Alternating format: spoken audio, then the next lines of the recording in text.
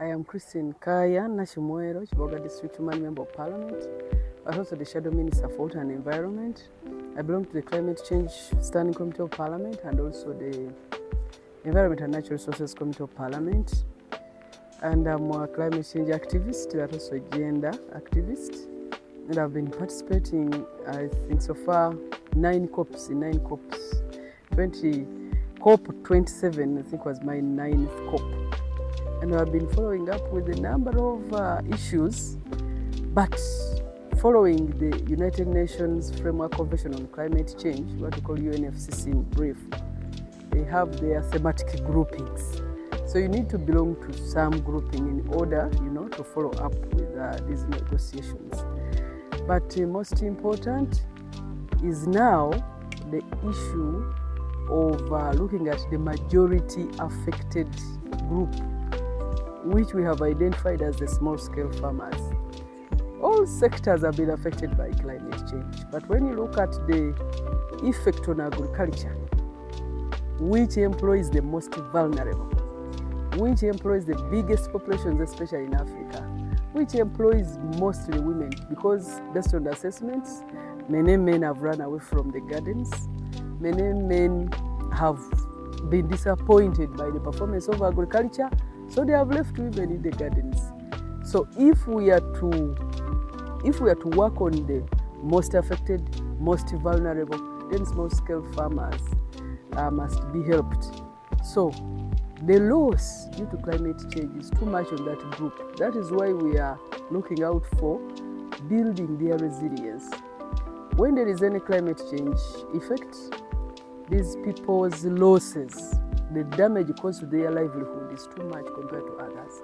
That's why we are over-concentrating on the asks. When we go to the COP, we would like all the groups, whether you're on technology, whether you're on mitigation, adaptation, gender, try to look at building resilience of these small-scale people. Because once they are not resilient, then we are bound to lose a lot of money and also a lot of people, because their sustenance is on natural-related activities, especially agriculture. So I'm very impressed that AFSA is organizing a post-COP meeting. Very many of the civil society, when you came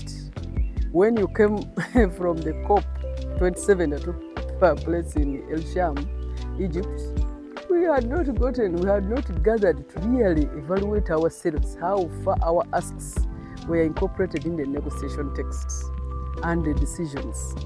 But AFSA is so far the first civil society in Uganda to convene us, and we are looking at how far our issues were. Yes, AFSA is leading us, but now, like me, Member of Parliament, I'm very passionate about Agroecology, which AFSA is leading us into. So we are trying to see how far were our asks incorporated in the COP27 decisions. Most importantly, building farmers' resilience to ensure that food sovereignty in Africa is really achieved. That is what we are trying to evaluate ourselves on in the different thematic negotiations of UNFCCC. That is what we are looking at now, and at the same time trying to strategize and equip the negotiators with our concept. Is it really sustainable? Is it really an update of the ongoing negotiations? That is what we are doing here. And me, I'm very, very impressed. And the information we are getting from here is also helping us prepare ourselves for COP28.